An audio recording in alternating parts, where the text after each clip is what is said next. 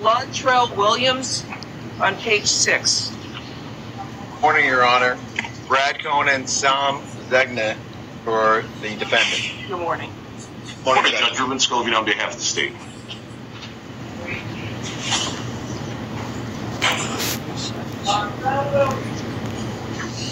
It's coming, Your Honor.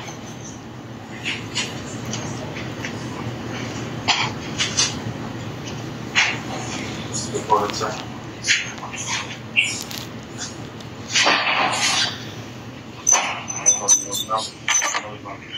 Okay, good morning. Mr. Williams, you were arrested pursuant to an arrest warrant. It was issued June 3rd. It's charging you with aggravated battery with a firearm. And you have two attorneys here, or is it, two attorneys in the state. Go ahead. You want to announce again? Brad Cohen and Sam Zegna for the defendant. Have you had a chance to review the arrest? Yes, Judge, we have. Let's review as well.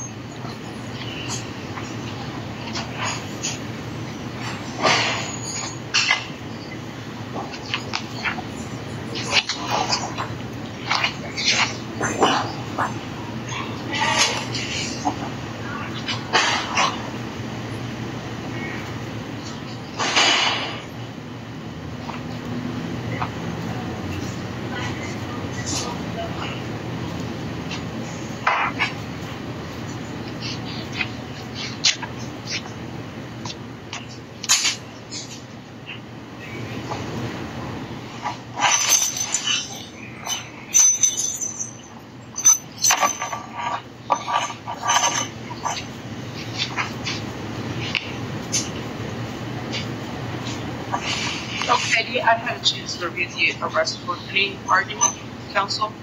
Yes, Judge. Thank you, Judge. Judge, if you notice in the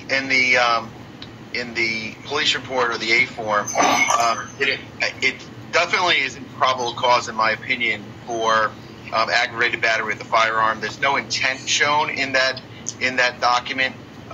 There's no words that were said. There's no pointing of the firearm at anyone. Essentially, what the document says and what the witnesses said on that day is that the defendant was being escorted out of the club. He reached for his pockets, looking for money in his pockets. A weapon was pulled, and it was fired at the ground.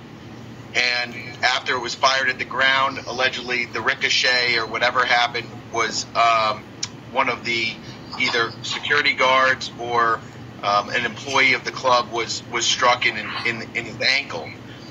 Certainly, it doesn't show up any intent to injure that individual. I think it looks to me like an accidental discharge. But even if we stepped it up from an accidental discharge and said it was some sort of reckless discharge, it still wouldn't have the probable cause to charge him with an aggravated battery with a firearm. There's no witness that says, at least even a word that the individual would say, like, hey, I'm about to do something, or something to demonstrate some kind of intent other than an accidental discharge. It doesn't appear that there was anything that would have prompted some sort of intent from the defendant. Okay. All right, so let me hear from the state. Judge, the state disagrees with that version of the facts. I mean, this is pretty clear from the arrest warrant. What happened here was the defendant was angry because the victim in this case, who was a security guard, told him to put away his gun. He then grew angry. He pointed the gun at him and shot him. The victim, this specifically states in the arrest warrant, that he had to move out of the way. He was directly shooting at him. The only reason he got shot in the ankle was because he jumped out of the way at the last minute. This happened in front of a club full of people. There's video of the defendant with the gun in his hand. He has a prior pending open case right now where he's also with a gun and two people were shot. So, Judge, we're going to be asking for no bond on this. And, Judge, if I may, I'm not sure if you're reading the narrative from when the first police officer went out and took statements. But the first police officer that went out and took statements, it clearly says that he shot into the ground. There's nothing the first statement that says anything about that he pointed it at any. They turned several times where he was supposed to turn him in. They canceled. He's here now. Judge.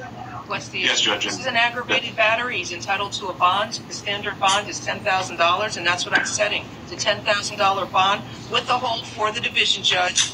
Case number, hold him for case number F20-14135B. And you'll see your judge tomorrow at 9 a.m. All right? Thank you. One other thing, I need to stay away from the victim. What's his victim's name or initials? Is it X? I'm sorry. There's a witness and a victim. No, Judge. The victim is initials ID. I as in N, D as in David. Okay. The victim's initials are FD. The alleged victim, Sam. Come on. Can I have the name of the initials of the alleged victim or what? FD, Judge. Oh, I have it here. Thank you. You're ordered to stay away from the victim. His initials are FD.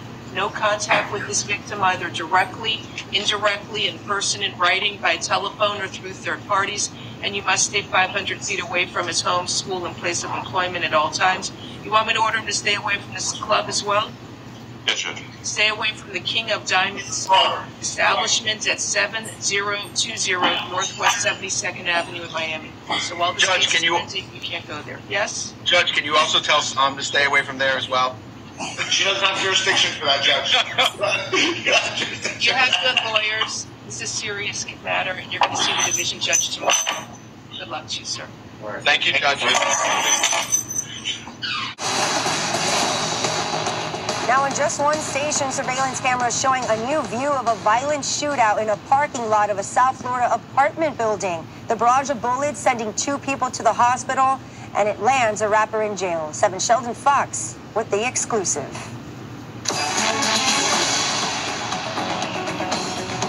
Broad daylight bullets, 2 hit, over $500,000 in exotic cars. All of it on surveillance video obtained exclusively by 7 News from October in ultra-quiet Bay Harbor Islands. I got that knife because I'm fine. And it involves a recording artist, Pooh Shiesty, except unlike this clip, what happened here was no music video. The footage shows a McLaren sports car, Mercedes Maybach, and another Mercedes pull into this East Bay Harbor Drive condo parking lot. Men from the vehicles eventually get out and meet, and then this. The man in the white shirt has a pistol. The man in the black sweatshirt has a longer gun, and at about the same time, they begin firing before retreating back to the Maybach. The fancy getaway cars speed off, and one of 2 victims then hobbles to the car. Skyforce 836. The victims ended up at Aventura Hospital with injuries. But back to the scene for a moment. Police say the famous rapper was in that McLaren. If I shoot my gun 300 shots. Police and prosecutors say Pooh Shiesty was part of the group that ended up in this parking lot that October afternoon where the shots flew, and it happened right across the street from the police department and town hall here in Bay Harbor Islands, and days before an arrest. The town of Bay Harbor Islands says you're wanted for aggravated battery with a deadly weapon. He's also charged with armed robbery. Bay Harbor Police names 1 other for aggravated battery in their affidavit, saying the 2 left the state in a private jet. Police also using these Instagram photos. Rapper Pooh Shiesty will remain in jail after a Miami judge revoked his bond Thursday. The 21-year-old rapper, whose legal name is Lontrell Williams, was arrested Tuesday in connection with the May 30th shooting at a Miami strip club. He was initially given a $10,000 bond in the case, but ordered to remain behind bars until Thursday's hearing. Circuit Court Judge Ellen Sue Vinzer revoked that bond, the Miami Herald reported. "There is not a chance I'm giving this kid a bond right now," Vinzer said, according to the Herald. Online jail records confirmed no bond had been issued in the case. Cops said Williams shot a security guard in the ankle at King of Diamonds strip club around 4 a.m. on May 30th. Williams was charged with aggravated battery. At the time, the Memphis-born MC was out on a bond in another Miami case. Williams was charged with armed robbery, aggravated assault, and aggravated battery in connection with the parking lot shootout in October 2020. He pleaded not guilty to all the charges and posted bond in March. Surveillance video of that scene appears to show Williams getting into a car during the chaos, but it does not appear to show him firing any shots.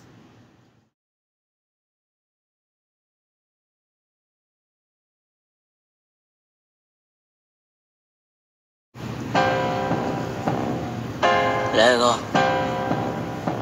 Damn, this shit is crazy game. Face shots to the face, don't trip on your legs. Burn away our carbon beam, knock your legs off.